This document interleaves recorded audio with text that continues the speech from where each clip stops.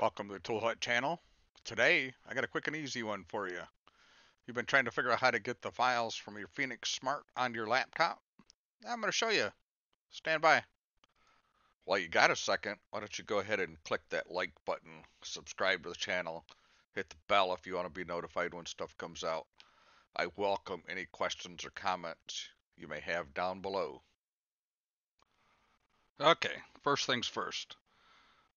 Any of the equipment that you see used in my videos is available on the website.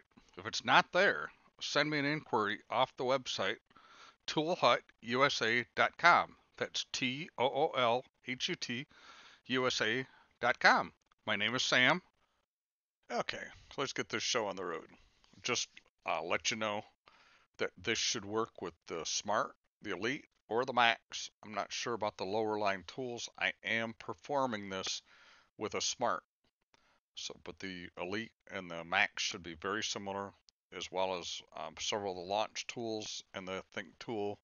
Okay, so the first thing you need to do is you need to take a USB Type-C cord and plug it into the top of your top-down Phoenix Smart or Elite or whatever you got. The C side, not the the A side.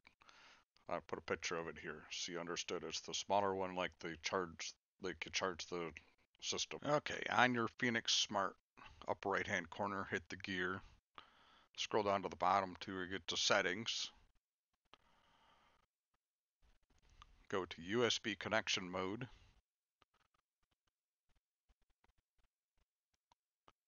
And then change it to device mode.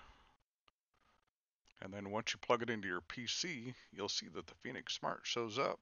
And you can go to your screen recordings or your DCIM folder, which is where the photos are. Whatever you want to do. You notice I don't have many photos in mine, but the screen recordings are what I use, and they're all in here. So you can select them all, hit cut them from there, and transfer them to your PC, whatever you want to do. Hope this helps. Have a great day. While you got a second, why don't you go ahead and click that like button, subscribe to the channel, hit the bell if you want to be notified when stuff comes out.